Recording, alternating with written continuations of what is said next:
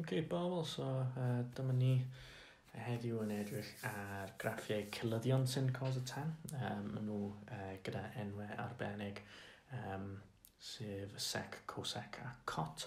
A be newn ni yn y fideo yma ydy edrych ar ei graffiau nhw, gweld os ni'n gallu deall be maen nhw'n edrych fel, be sy'n bwysig amdano nhw. A gobeithio gael gwell dealltwriaeth o beth ydyn nhw. Okay, so,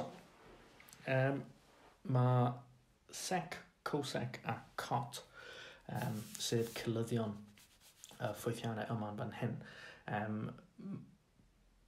Basically, maen nhw'n dod o adeg ble doedd ddim cyfrifynellau. Okay, so mae Trig di bod o gwmpas ers canrifoedd, a mae'r cymhareb rhwng yr ochrau o trionglau, sef beth yw sy'n cosec 10, wedi bodoli ers fel dwi'n dweud canrifoedd. Right? A weithiau yn maths, mae'n defnyddiol i gallu darganfod atebion i rhai specific yn gyflym.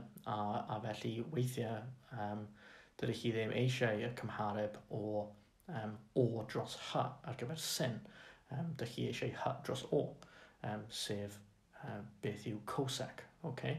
A beth oedd y ffwythiannau yma'n galluogi pobl i wneud oedd creu llyfr o dablau lle oedd y gwerthoedd yma i gyd wedi cael ei llunio. A os oedd chi eisiau gwybod beth oedd y cymhareb rhwng dau ochr gyda ongl o 30 gradd, roeddech chi'n gallu defnyddio y tabl sin ar gyfer o dros hy, neu cosec ar gyfer hy dros o, ac oedd e'n galluogi chi i gweithio allan hyd ochr coll neu rhywbeth fel yna, ond yn lot gyflymach na gorfod efalle gwneud yr system rhannu gyda gwahanol bethau. Right. So, yn yr fideo yma, be dwi eisiau gwneud ydy edrych ar be mae'r graffiau yma'n edrych fel. Dyna'r unig bwrpas. Mae yna mwy o waith i wneud o ran hafaliadau a datrys hafaliadau Trig, a mae hwnna yn mynd i fod yn y fideo nesaf. So, y peth cyntaf i wneud ydy i edrych ar beth yw cilydd sin. A felly, i ddechrau gyda beth gen i fan hyn ydy gwerthoedd multiples lluosyddion o pi dros 6 neu 30 gradd yn rhedeg ar gyfer sin yn fan hyn. A wedyn dwi wedi llunio'r graff sin o dan fan hyn yn yr un cyfnod. So, os ydw i yn edrych ar graffiau sin yn fan hyn, wel, dwi'n gwybod bod 0 yn 0, pi dros 6, hanner, a llysiodd 3 dros 2, wedyn 1, a wedyn dwi'n dod nôl lawr yr ochr arall o'r graff, so dwi'n mynd i cael a llysiodd 2 hanner 0, so dwi'n wedi cyrraedd ochr yma fan hyn, wedyn dwi'n dechrau mynd o dan, so dwi'n mynd i cael minus hanner, minus a llysiodd 3 dros 2, wedyn dwi'n mynd i cael minus 1, a wedyn dwi'n dechrau dod nôl fan ni, so minus a llysiodd 3 dros 2, minus hanner, a wedyn nôl i 0. A beth dwi'n mynd i ddarganfod ydy, wel, actually mae gen i, os dwi'n gwneud 1 dros y gwerth yma, dwi'n mynd i cael asymptote yma'n hyn. Right? So mae'r peth yma'n mynd i balwnio fyny anfeidio, so dwi'n mynd i wneud hwnna yn fan hyn. Right? So mae 1 rhannu 0 yn undefined, na asymptote yn mynd i fod yn 0, so mae asymptote yn mynd i fod yn fan hyn. Right? A bydd yna asymptote arall yn fan hyn. So mae yna asymptote arall yn mynd i fod yn fan hyn, a wedyn bydd yna asymptote arall yn bodoli fan hyn. Yeah? A wedyn beth gen i wedyn ydy, wel, dwi eisiau edrych ar y gwerth yma'n fan hyn. Right? So gwerth yma, so 1 rhannu 1 yw 1. Right? So mae gen i 1 fan hyn, sef y pwynt yma fan hyn. Right? Mae gen i 1 dros hanner, sef 2, a 2, so minus 2, mae'n drwy gen i, minus 1 fan hyn, so fan hyn. Mae gen i minus hanner fan hyn, so minus 2. Mae gen i 1 dros a llysiodd 3 dros 2, sef 2 dros a llysiodd 3, 2 dros r eisiau 3 minus 2 dros r eisiau 3 minus 2 dros r eisiau 3. A os ydw i yn edrych ar y rhif yma, mae e rhwng 1 a 2, right? A wedyn mae'n mynd off i anfeidredd. So os dwi'n plotio dweud 2 yn fan hyn ar gyfer pi dros 6, sef fan hyn, right? A fan hyn. A wedyn, dwi'n methu wneud y laf fan hyn, os mae'n mynd i fod oddi ar y sgrin, right? Ond beth dwi'n gallu gweld ydy, mae'r graff yma yn mynd i, os bys ni'n gwneud a eisiau 3 dros 2, os fan tu fan hyn, a wedyn os dwi'n gwneud hynna, dwi'n mynd i cael graff sy'n edrych fel hyn, right? A mae hwnna wedyn yn mynd off fyny fan hyn i anfeidredd y ddwy ochr. A beth sy'n digwydd yn fan hyn ydy, mae'r graff yn mynd lawr fel hyn, right? A chi'n mynd i gallu gweld yr un lawr rwy'n chydig bach gwell ar yr un cos. So gan i just sicrhau bod hwnna'n gwneud synwyr i ni. So os dwi'n gweud sin x yn fan hyn, okay, ac o'n i'n edrych ar 0 i 2 pi, so yna'n canolbwyntio ar yr ochr yma o'r graff fan hyn. A wedyn os dwi'n rhoi lle ydw i cosec, a wedyn dwi'n cael y graffiau yma, a chi'n gallu gweld mae gen i yr asymptote yn 0, mae gen i'r asymptote yn pi, mae gen i'r asymptote yn 2 pi, mae gen i'r gwerthoedd yma, pi dros 2 1, a'r un yma, a wedyn mae gen i'r siarp yma yn fan hyn. Okay? Union fel nath ni ddarganfod pan nath ni gwneud y cilydd. So mae cosec yn edrych fel hyn, a beth chi angen cofio ar gyfer y graff cosec ydy mae e'n mynd roed yr asymptote i mewn, really bwysig, okay? Ac wedyn, ble mae'r trobwynt chi'n dechrau a wedyn chi'n troi'r ffordd arall ac yn cofio bod hein yn mynd i ffwrdd tan anfeidredd, right? Okay? A beth ni'n mynd i allu gweld nawr ydy yr perthynas yna gyda cos, achos yn amlwg mae cos yn debyg iawn i sin. So os dwi'n edrych ar cos, so cos yn mynd i fod yn actually, be amdano peidio wneud hwn a just edrych ar y graff a mynd, wel, dwi'n disgwyl gweld asymptote yn fan hyn ac yn fan hyn. Dwi'n disgwyl iddo fe croesi fan hyn a fan hyn. Dwi'n disgwyl i'r gwerthoedd yma mynd fyny fel hyn a nôl lawr fel hyn. Dwi'n disgwyl i'r gwerthoedd yma mynd fel hyn a dwi'n disgwyl i'r gwerthoedd yma mynd fyny fel hyn. A wedyn yn amlwg, bys ni'n parhau gyda'r graff draf yn hyn, mi oes hwn yn edrych fel yna. Hwnna'n edrych fel yna. Wedyn bys asymptote nesaf chi lawr fan hyn a asymptote lawr fan hyn. Reit, gan i cael loc ar un yna. So, dyma cos. So, be dwi'n newid wneud yn fanna ydy dwi'n disgwyl i'r asymptote bod yn fan hyn. Fan hyn. A fan hyn. Okay, so unrhyw le lle mae e'n croesi yr allan yn x, lle ddangos hwnna dyn bach yn well, dwi'n credu. So dyma ein greiddiau ni. Ac wedyn, os ydw i, so dwi'n disgwyl asymptotes fan hyn. Ac wedyn, os ydw i'n rhaid yr graff sec fyny, dwi'n disgwyl iddo fe croesi fan hyn, ac wedyn bod siarp graff yn edrych fel hyn, a wedyn fel hyn. A wedyn fel hyn. Okay, so ni'n cloc. Dyna nhw. Right, union fel dwi'n disgwyl gweld. Okay. Asymptote union lle ni fod. Croesi yn 1, 0, 1. Pi minus 1. 2 pi 1. Okay. Union fel dwi'n disgwyl.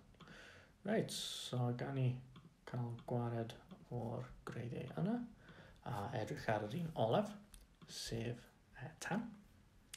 A beth dwi wedi gwneud, dwi wedi llenwi mewn yr gwerthoedd ar gyfer cos y sin. A newch chi sylweddoli, dwi wedi rhoi nhw'n trefn gwahanol i be ni wedi disgwyl. So beth dwi'n gaffo cofio ydy, os ydw i'n edrych ar cilydd tan, wel, bydd hwnna'n cilydd sin dros cos, sef cos dros sin. Okay? So mae'r gwerth yma, mae'r cilydd cilydd tan ydy cos dros sin. So os dwi'n gwneud 1 rhannu 0, okay, so cos dros sin, wedyn mae hwnna'n mynd i fod yn asymptot. Mae hwnna'n mynd i blwnio fyny anfeidredd. So yn 0 dwi'n disgwyl i fod asymptot, sydd yn wahanol i tan.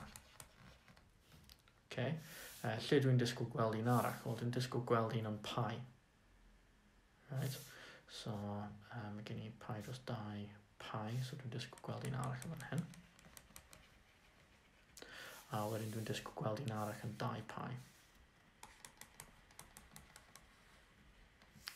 Okay, so beth sy'n digwydd yn y canol? So, os na i llenwi heina mewn, gyda fy asymptotes, a wedyn, os na i edrych ar 0 rhannu 1, sef 0, so 3 pi dros 6, so pi dros 2, so fan hyn.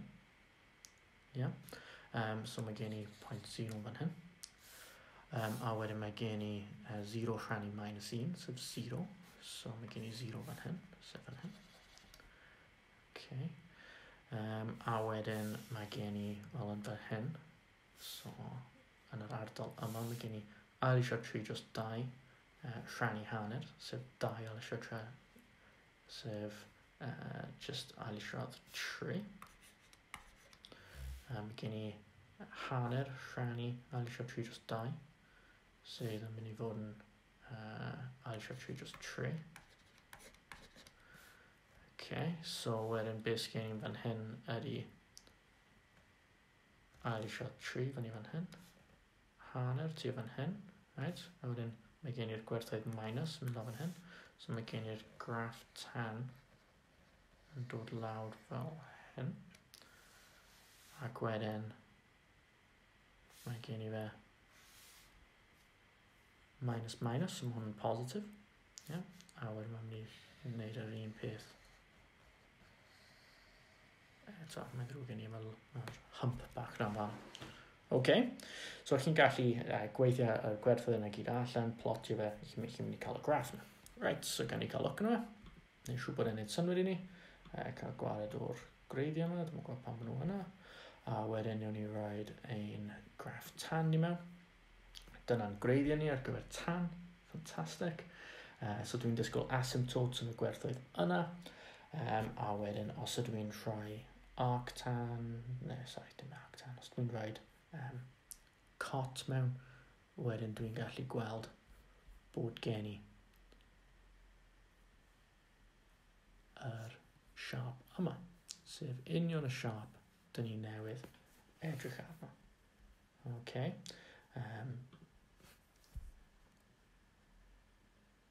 Fab.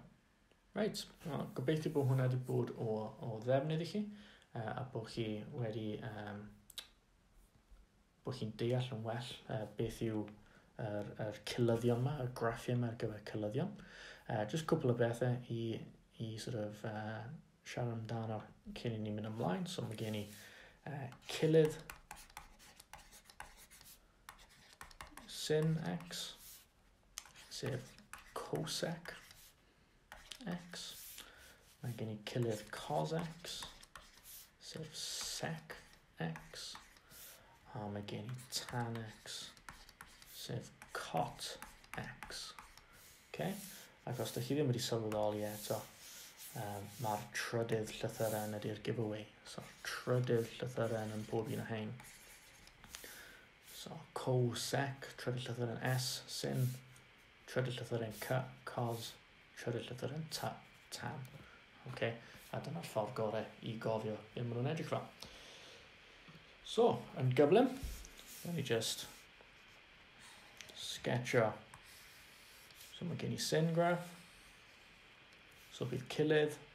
So ni'n ni roed yr asymptotes mewn. Yn gyflym. Ac wedyn, roed y pwynt yna mewn, y pwynt yna mewn, a dyna ni. So, a wedyn ffordd yma, a wedyn ffordd yna. Okay, so dyna cosec. Right, so ni'n neud un arall. Really gyflym. Right, cos.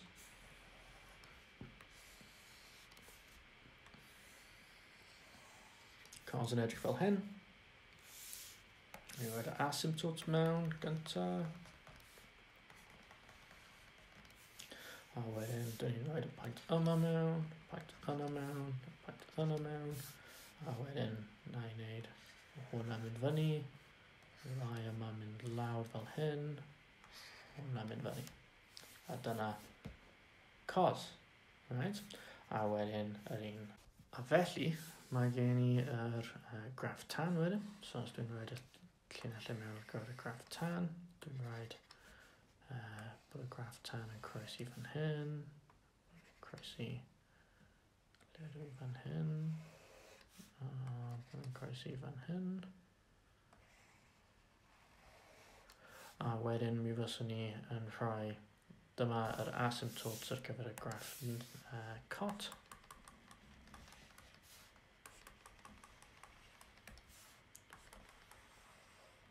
Okay, yn y canol o hein nawr ydy lle mae'r gradient newydd, fel hyn. A wedyn mae gen i graff sydd yn dod y ffordd arall. Okay, a dyna sut dyn ni'n llunio cosec, sec a cot. Gweithio bod hwnna wedi bod o ddefnydd. Diolch yn fawr.